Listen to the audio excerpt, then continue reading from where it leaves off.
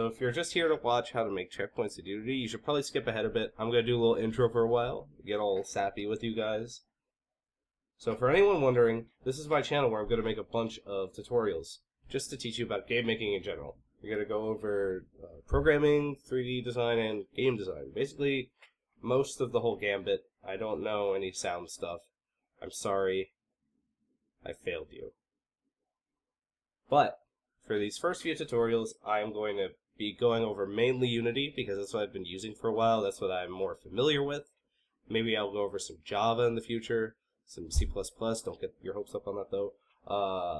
Maya, the 3D program Maya, 3D program Blender, maybe some 3ds Max, if you guys really want, although I really would not want to go back to learning that one, just because I haven't done it in a while. But most importantly, I'm going to be going over the design process, right? And how to scope things out for you to start working on your projects. So for most of the tutorials in the series, at least in the beginning, you'll need to download Unity. I'm going to put up a link right now where you can go download Unity. You'll also need MonoDevelop, but that is installed with Unity, so don't worry about that. You also need some kind of text writing program like Word or Notepad or something like that. You probably have it already. So I'm just going to put up a link.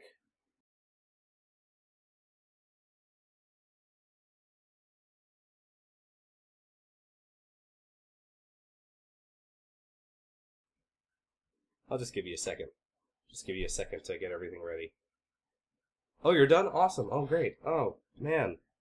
So if you haven't done any programming before, I would suggest you look at this handy little page that Unity has set up for everybody. It really helps with understanding what's going on in a lot of the videos I'm going to be putting up. I'm going to try to explain everything as I do it, so you don't need to worry too much about getting complicated things down. But at least you should probably know the basics of programming when you get into this. Okay, you ready? So I've gone ahead and gone into Word, and I've just made a little diagram of the logic behind what we're going to do. So this is how we want events to go down. We want the player to hit a checkpoint, and then when they after they go through the checkpoint, when they die, they want to go back to the checkpoint. So basically what's going to happen is that when the player goes through the checkpoint, they're going to have their position reset to where the checkpoint is. The logic isn't too hard behind it. You know, I just thought this through a little bit. It's probably not the most efficient way to do it, but, you know, it'll work. It'll work very easily, I hope. I really hope I don't mess this up. That would be incredibly embarrassing. Okay, so I'm going to show you how to set up the actual level that we're going to do now, because that's kind of an important step in making everything work. So we need to go to File, go to Open, no, go to New Project. Then we are going to go ahead and name our new project. I'm just going to call it, what should we call it? Let's call it, I don't know, checkpoints. Checkpoints, why not? Checkpoints, brah. Checkpoints, brah. Then we want to check the character controller. We don't really need anything else. Yeah, that's really it. Just check character controller. That's all we need. And Unity will go ahead and open your project for you, what just happened.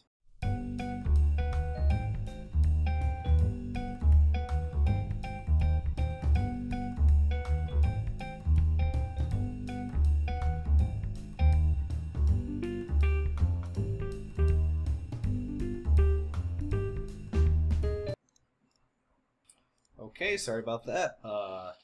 Unity made my computer crash. Well, more specifically, it made one of my graphics cards crash, which then meant that I had to restart all my programs. Not my computer, though, so I'm back. Okay, We made our new project. That's the important part. Now we're going to go into, we're going to set up our level here. We don't really need anything other than like a floor and a pit. So we're just going to go game object, create other. We're just going to make a quad. You know what? We don't even need a quad. You know what? We're going to go into create other and we're just going to make a cube. If you go ahead and press R, that makes you go into the scale tool, which means you can make things bigger and smaller, right? Control Z goes back, and then you just flatten it out. Just flatten it out. Make it big. Flatten it out.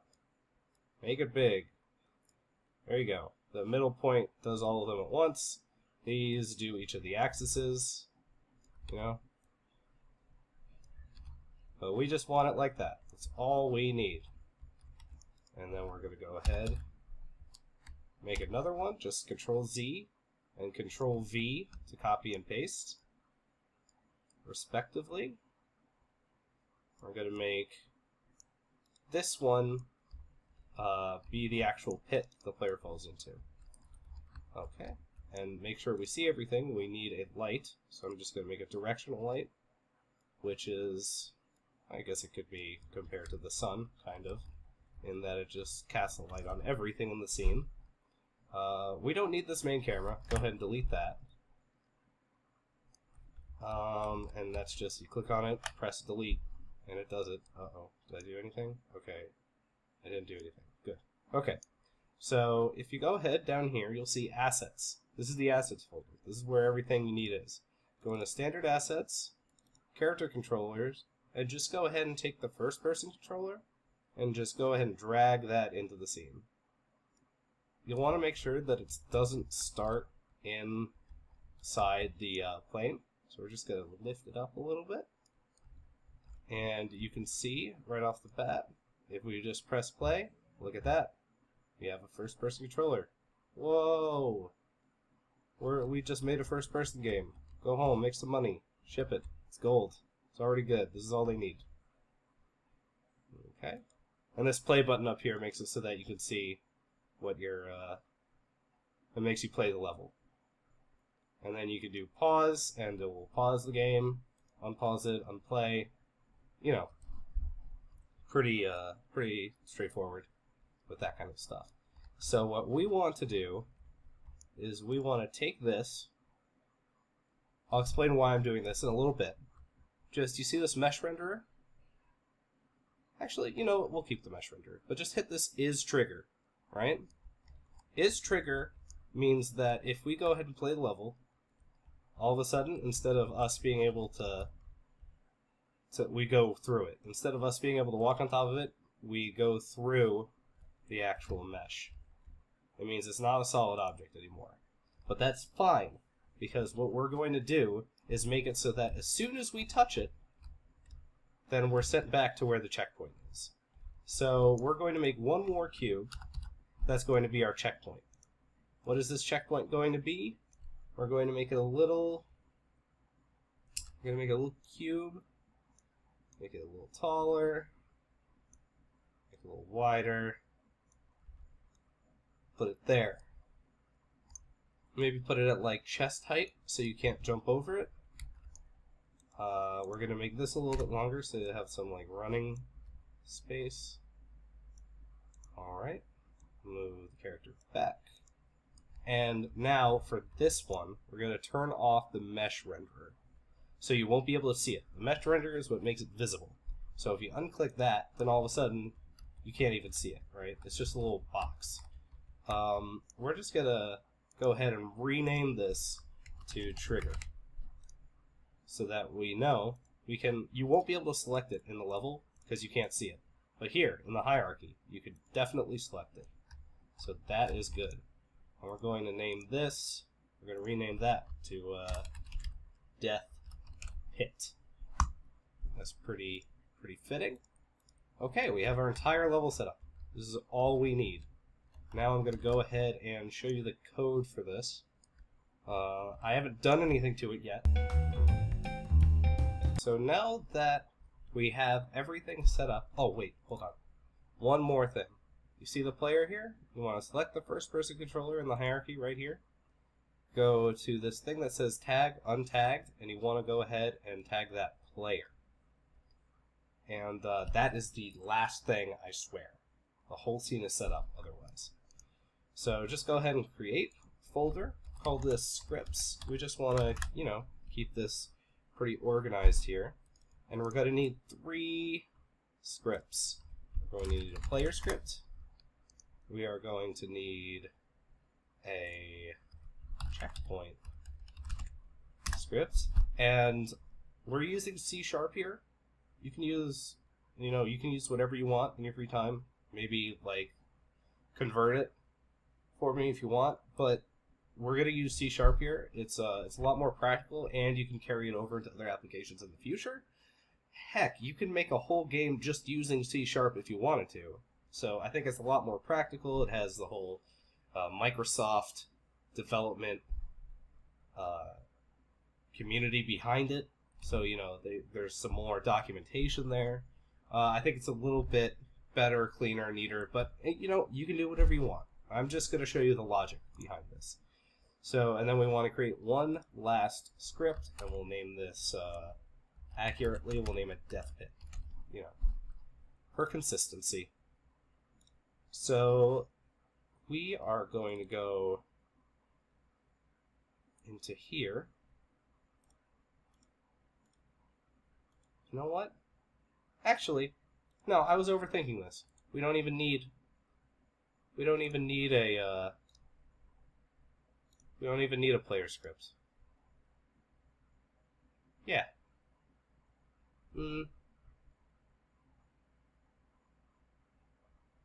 No, we kind of do. Yeah, never mind.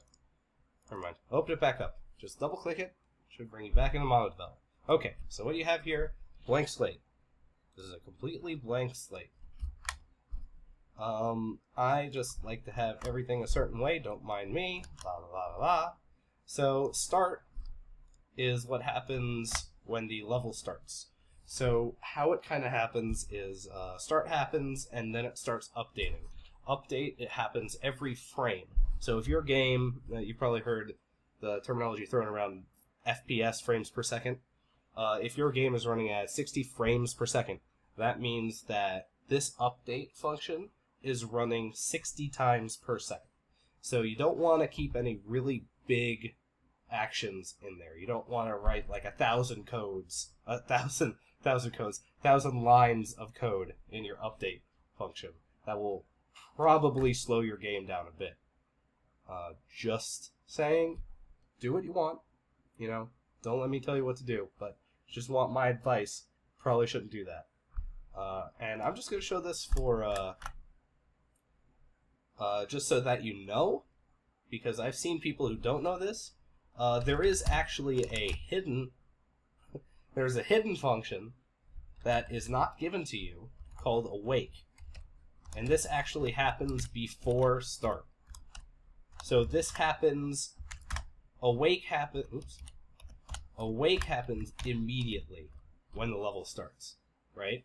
So start happens, so it's awake, start, and then update, right? There's even like late start, but just don't worry about that. Those are the 3 ones you need to worry about. If you want things to happen before other things, you can definitely count on those to keep them separated for you. So in every single object in the game, if you have something in awake, right? I have the right syntax. That means that anything that happens here is definitely going to happen after the stuff that happens in awake. I think that's enough on that, especially considering we are not even going over this right now. I've kind of strayed off course. So, we want to create a vector 3, and we want to make it public so that other objects can access it. So we want to go ahead and do public. Just go down to vector 3. Oh man, I haven't used MonoDevelop in a while. This is nice. Having it finish stuff for you, that is. Okay, I think I'm gonna switch back to this. I've been using something else, and it's not not as satisfying. So we want to make a vector 3. That just means that it is a 3-dimensional position that we are doing. And we want to do this as, we'll call it, oops, not a check. We want a checkpoint position. I'm just going to talk a little bit about proper syntax here. So how it usually works and how I've seen it done, other people have their own ways to do it. You could certainly do it any way you want. There's no written rule. But when you write a variable, you usually put the first word, and then when every word after the first word, you capitalize the letter so that people can read it easier and they're not having to kind of like read it 3 times in order to understand what's going on. But, you can do whatever you want. Your code, if you're the only person who's going to see it, nobody will really care. So, you can do what you want. I've just worked myself into this habit. We're not even going to set that as anything right now. Actually, that's kind of even a little bit long. We're just going to shorten position to POS, and we're just going to shorten checkpoint to check. So it's checkpots, which, you get the idea of what it is. You don't really need to get too formal here. So just checkpots, that's all you need. You just need an empty variable. So we're done with this script. We're done. That's it. That's all we need. We are going to go to checkpoint now. Open up MonoDevelop, bring up checkpoint, and see if we'll bring up player for us also, so we can see what we've done in here. So we want to make a new function. Daunting, I know, but don't worry, I'll guide you through it. That's why I'm here. Literally. Like I made this video just for this. So you're going to want to make a new function, and you're going to want to do void on, this is every word is capitalized, trigger, enter, okay? And then once you do that, just boop, bop, boop, boop, bop, piddly pop, and you got it, right? And so when you do on trigger, enter, you need to set up, is it collision or collider? It's collider, yeah, there we go. You want to do collider, and then name it. Well, we know 100% that it's going to be the player. Like, there's nothing else that should be colliding with this. So we're just going to go ahead and call that player. Actually, that might get confusing. Let's just call it, we'll just call him Bro. Collider Bro. Alright? And, let's see. To make this work, we want to make an if statement. If statements check to see if something is in fact something. And if it is, then it does the thing that we tell it to do. So, in fact, there are shorter ways to do this, but I'm just doing this in the most formal way possible, just so it's really clear, and you guys will get into like the good habit of doing it formally so that people can actually read your stuff without their brains exploding. So we're going to do if bro dot tag, I think this is lowercase. So the tag, do you remember that thing that we changed earlier on the player? That's the tag. So their tag is player. So we double equal signs is if it's equal to, right? So if bro.tag, if the player's tag is equal to player, right?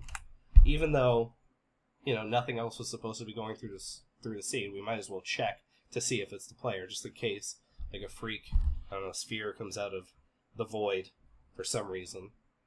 I should set that up. I might set that up. If tag is player, then we want to go ahead and do bro dot get component, and we wanna get the player component. Player component is the script over here, right? This is the player component.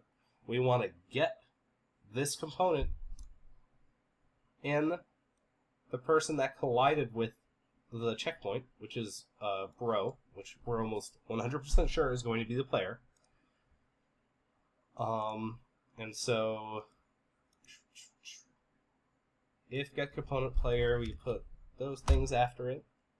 Dot check pause. Oh, look, it cataloged it for us. Oh, I missed this. I missed this so much. It's so easy now. Equals. We're going to make the check position equal transform dot position, because we want this is going to go on the checkpoint, right? The checkpoint script is going to go on the checkpoint, surprisingly enough. So we are going to want to make the check position inside the player script equal to the checkpoint location. So where that checkpoint is in space, that is where the player will spawn when they die. That was pretty easy. So what we're going to do now is we are going to go ahead and close this. Ooh. Yes. Save and close. I forgot to save. That's something always do. What is this? 18? Checkpoint. 18. What did I do? What did I do with line 18? Tell me, Unity. Line 18.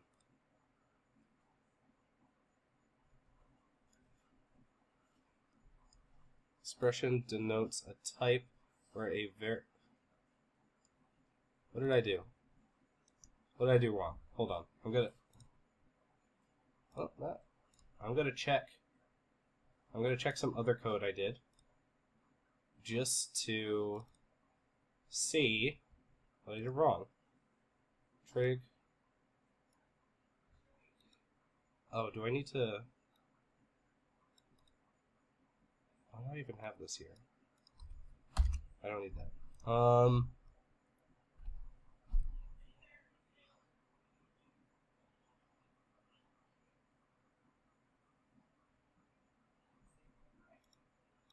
Trig.tag, right? Player. I did that right. What did I do wrong? Oh, wait. Collider, bro.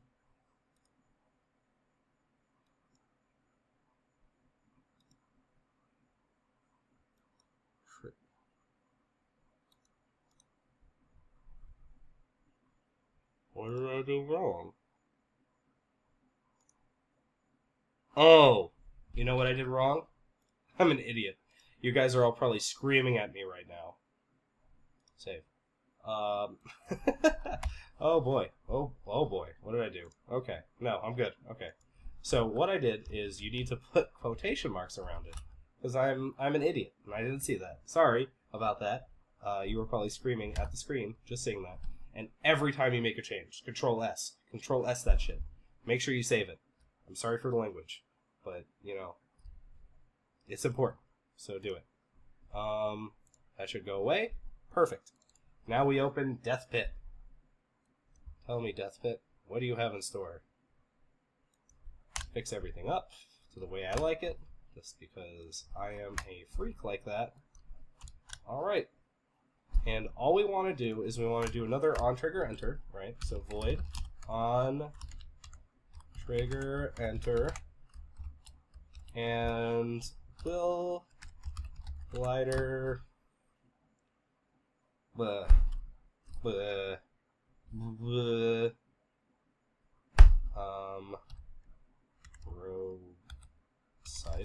Brosidon, King of the Broshan. Gonna go ahead and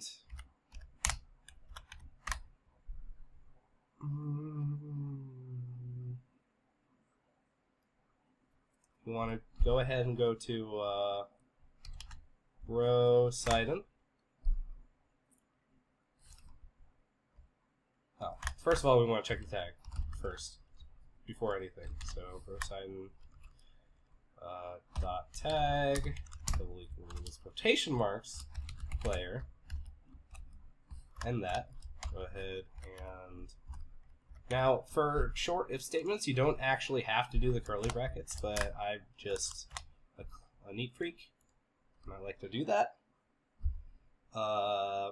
Brosidon dot transform dot position equals Brosidon dot get component player. Get that player component. And then we want to get check position. Right? So that means that basically, for Poseidon, the thing that collides with the death pit, its position, transformed opposition, is equal to inside the player script that we've got here, check position. So basically, it's moving to where the player checkpoint is. So that should be done. Actually, I think we're done here. Save, save, save. All right. Everything should be working. So now we just take the scripts.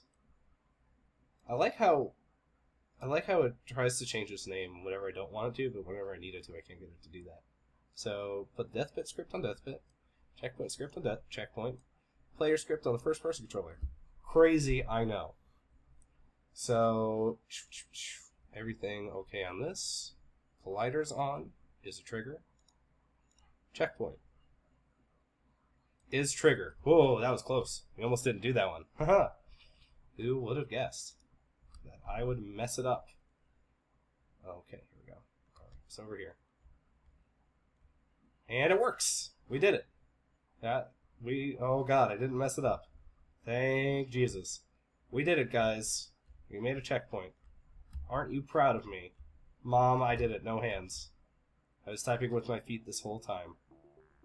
So, I hope you guys enjoyed that. I'm probably going to put up a little splash screen here with something or another. If I don't do it right now, it's going to be in future videos. Annotations all over the place. Literally everywhere. Look, there's one, there's one, there's one, there's one, there's one, there's one. They just keep coming. I don't know. I don't know who keeps doing this. So, I hope to see you guys later. Watch my other videos, please, when I make them. This is the first one, so